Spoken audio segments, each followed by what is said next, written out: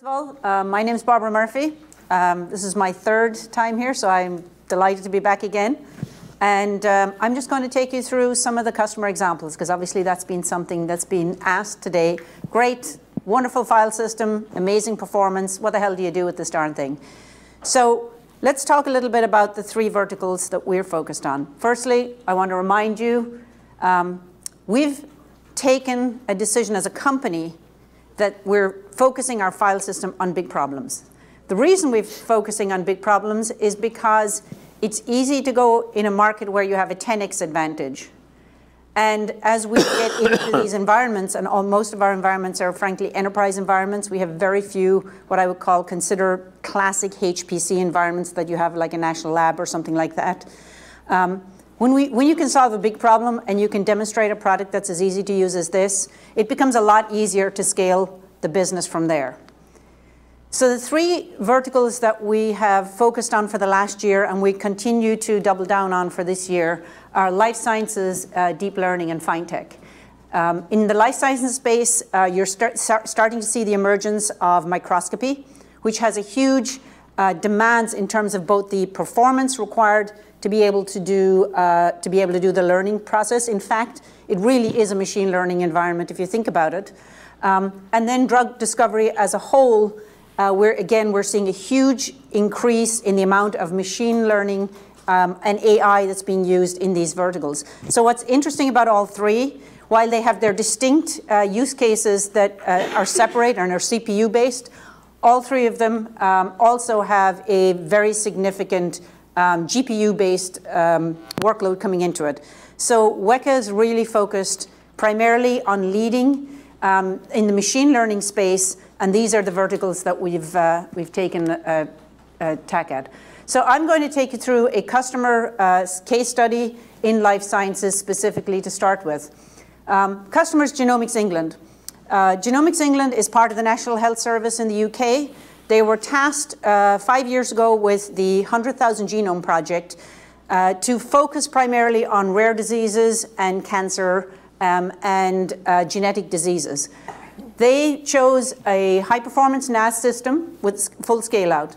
So the challenge that they had when they were given their next project, which was the 5 million Genome Project, they really needed a system that could take advantage of object storage, because that's the only thing that could get them the scale that they needed. And you'll see in a minute when I show you the growth rate they're expecting over the next 5 years, it becomes very clear that an object-like infrastructure was the only thing that had both the cost dynamic and the capacity that they needed. The unfortunate part about them is they're also starting to bring in new use cases into their work environment. They have a high-performance compute cluster with 40 Edicode genomes. The way they had cobbled their system together in the short run to get the performance was all of the Edicodes were running off of an all-flash array. So basically, local storage, copy into the Edicode genome systems, extremely inefficient, and you end up with multiple copies of your data. They needed all three vertices that we showed you earlier, and the only solution that could do it was Weka. The key thing that you have to understand about the genomic space and why this is important is because it really brings you down to what every enterprise experiences. Through the life cycle of this workflow, you end up with very, very different I/O profiles. You start off with your data generator. It could be a Illumina sequencer. It could be a microscopy machine. You're coming off SMB, and it's extremely write intensive. Can I ask Yes. one more thing about Genome England? How did they implement Weka? So did they? I will show you a lovely slide in a second that'll answer that question. So thank you for preempting. Thank you. So I want to just quickly go through this, but the bottom line is the I/O profiles as you move through the processing, the analytics, and the long-term data storage all start to look very different. It's not unusual to have millions of files. It's not in a single directory, because these data scientists open a directory, put all of their data into one directory, and they consider that they're done. So they need that directory to have massive expansion. The files can vary from tiny kilobytes to literally tens of gigabytes.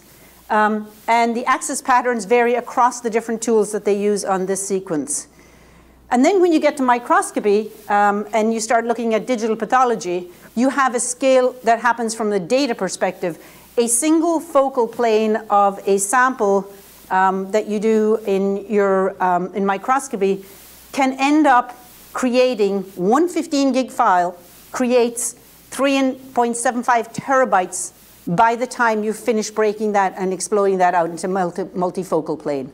So the data growth that they're going to have is beyond anything that you can experience in a normal environment. The normal data centers are growing at about, they say about 2x a year. These guys are doubling their data every 7 months. Are they not burning the hay to find the needle at any point? Are they burning the hay? Well, yeah, are they not going to do something with that and then get rid of all of that? Very interesting. So we actually have one of our customers who actually presented at our sales training and told us they throw away 90% of their data.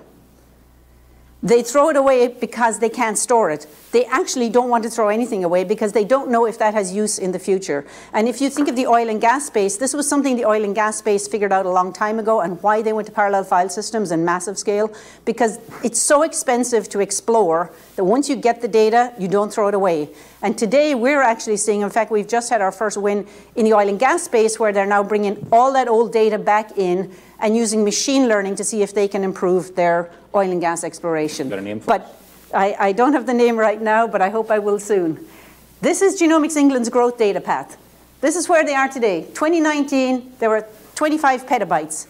This is their expectation by 2023, 140 petabytes. They needed an architecture that can deliver a scale to 140 petabytes in a single namespace by 2023.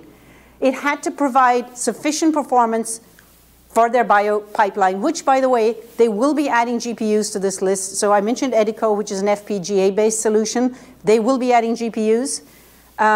They needed to provide a DR strategy because they are being paid by the UK government to store what is effectively a national archive of the UK Genome Project. You can't not have that in a few years' time because the system goes down. So they had to have a DR strategy, but how the hell do you back up 140 petabytes of data? It's insane. And then last but not least, they had to manage within a very tight budget constraints that obviously everybody has. So they chose Weka. Obviously they chose us because of our performance. They actually did all of the performance measurements they did for Weka were done in AWS. And inside of AWS, without their on-prem solution, they already saw a 4x improvement in their genome pipeline doing a test, which is like one of the BCL to FastQ tests. So just within what they could run in AWS, they already had a view that the performance would work. But the other things that was just the scalability we allowed them to be able to use object store and being able to grow the namespace to the levels they needed. So you asked what it looks like. They have 3 sites. In fact, this was a really beautiful design, and I think it really takes, earlier, Enrico, when you talked about how we bring in object store, this is a beautiful way of bringing object storage and the massive scalability that object storage gives you into an environment along with our file system and providing a single namespace. So they have a main site in their main data center. This is where all of their researchers, and by the way, they have about 3,000 researchers in the UK, are going. The on-prem, they have their high-performance GPU cluster. They also have accessibility. Maybe this is a stupid question, but actually, so why not collapsing the compute with the storage? I mean, you're not just, but you're a file system, okay? So, and the overhead is not that high.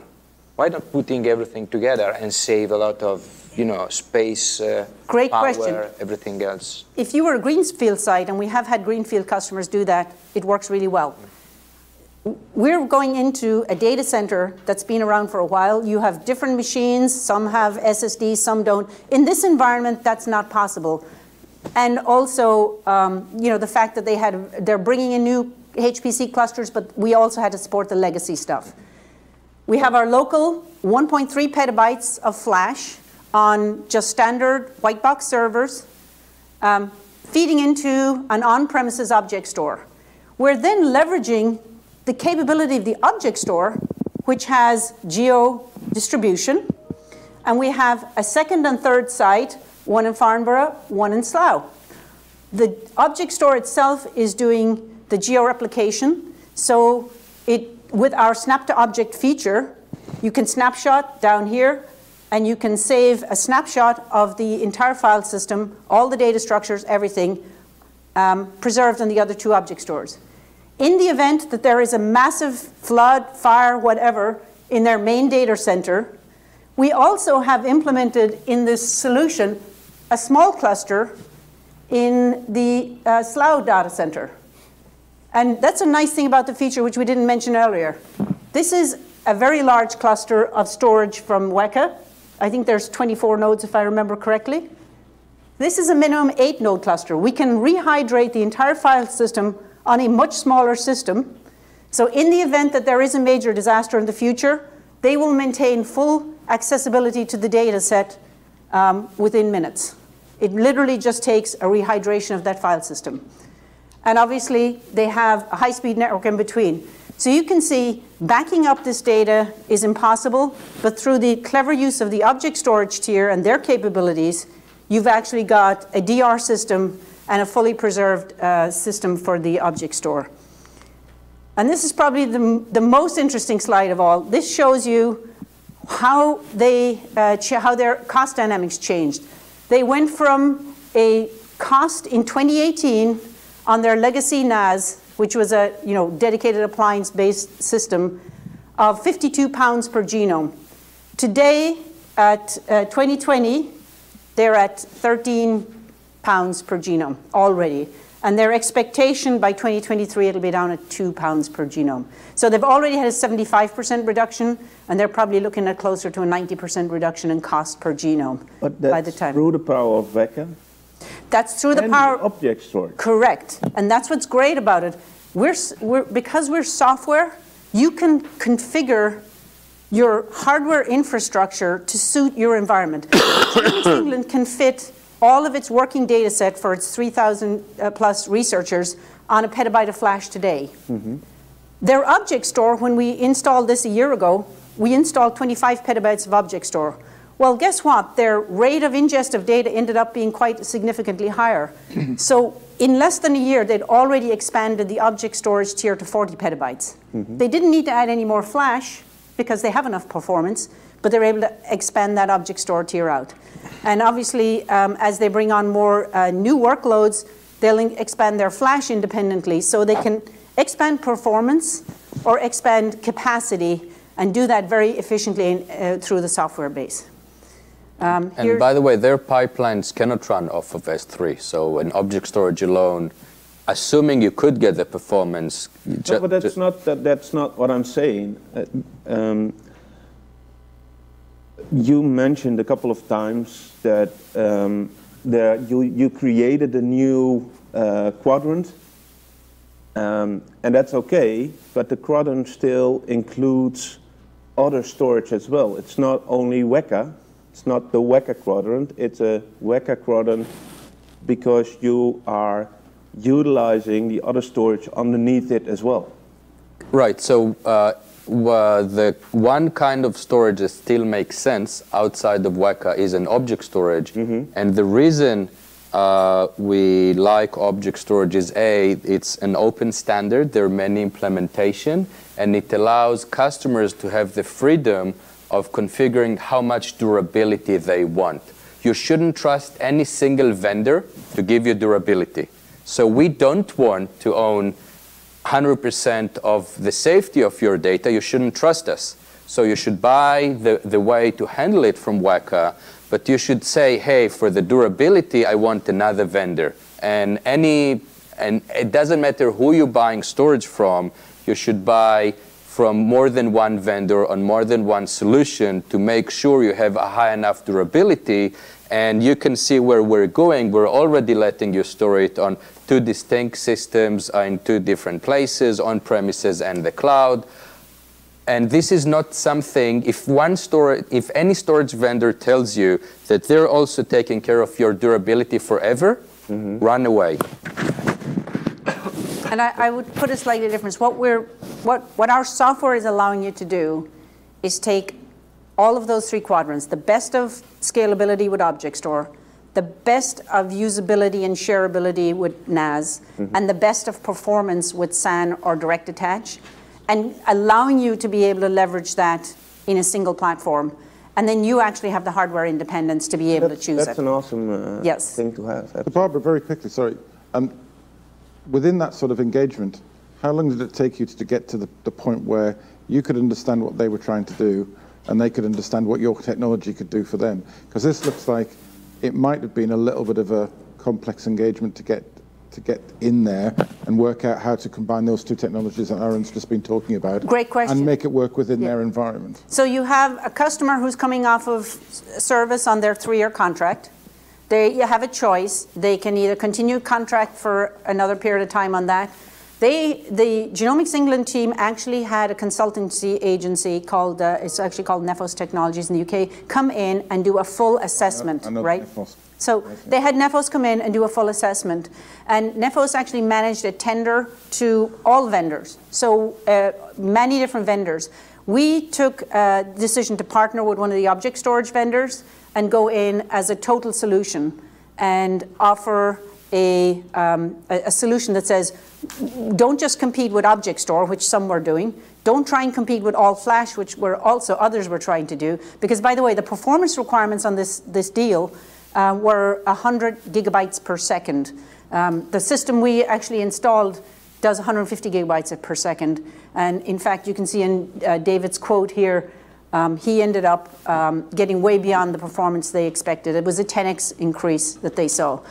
So it was complex, but through the RFP process that was managed, it actually made it a very clean and smooth system. And then obviously the performance was something that we were able to check out with the cloud. But ultimately, without the partnerships, I would say, with the other vendors, and that's a lot of what we also offer from a company perspective, is because we're independent, we work with the customer and say, who's your preferred vendor for object store, or who's your preferred vendor for your server platform? Is it Dell? Is it HP? Is it Supermicro? We allow them to have that flexibility because we already have pretty much pre-configured solutions with all of those.